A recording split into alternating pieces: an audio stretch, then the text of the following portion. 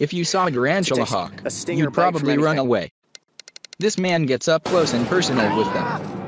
Coyote Peterson is a YouTube star who wants to educate his 8 million subscribers about, among other things, what it's like to get stung or bitten by various animals and insects. We spoke with Coyote about why he does this to himself, and what it's like being a human test bed for these stings. At the end of the day, his new book, Coyote Peterson's Brave Adventures, Wild Animals in a Wild World, is available on Amazon. Following is a transcript of the video. Coyote Peterson, Gawk. I can't move my arm. I'm Coyote Peterson. I'm a host of the Brave Wilderness channel on YouTube. This is the most nervous I've ever been to take a sting or bite from anything. Why do I do the bites and stings? At the end of the day, it comes down to the education that we take away from this. For me to put myself into the position of the experimenter, to show you just how bad this bite or sting can be, and then not only how bad it can be, but how to sort of react to it after the fact. These are not creatures out there that are looking to bite or sting you. Oftentimes, they only bite or sting as a defense to help them get away. With something like the tarantula hawk, it was pretty intense. It was like an electrical shock into my arm.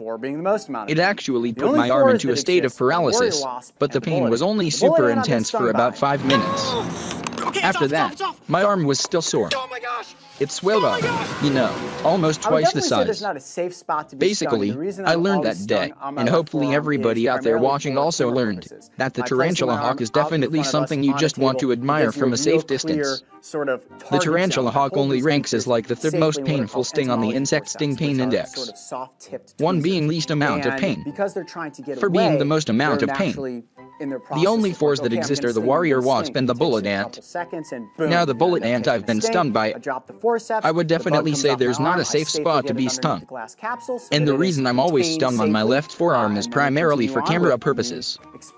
By placing my arm out in front of us on a table, it gives you a real clear sort of target zone. And I hold these creatures safely in what are called entomology forceps, which are sort of soft-tipped tweezers. And because they're trying to get away, they're naturally in their processes of like, okay, I'm gonna sting, I'm gonna sting. It takes a couple seconds and boom, you end up taking a sting. I drop the forceps. The bug comes off my arm. I safely get it underneath the glass capsule so that it is contained safely, and then we continue on with me explaining exactly what my body is going through. I gotta try to control my heart rate.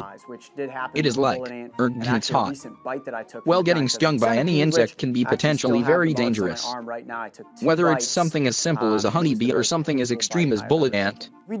If you are ever stung by anything, always seek medical attention. Because you never know how your body is going to react to the venom. And everybody's internal system is different than everybody else's.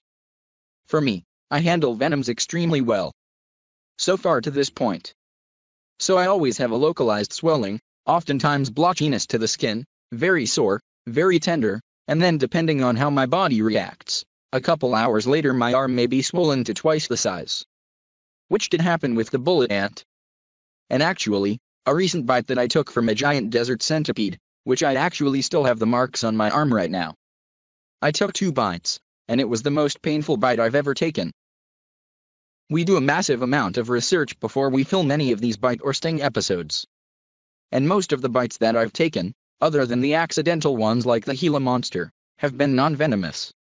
So an American alligator, common snapping turtle, some of the pinches from like a lobster or a Dungeness crab, that's not going to kill me. When it comes to stings or bites that are venomous, we always contact medical professionals before we go through with this. We have a safety team on set with us just in case something is to go tragically wrong.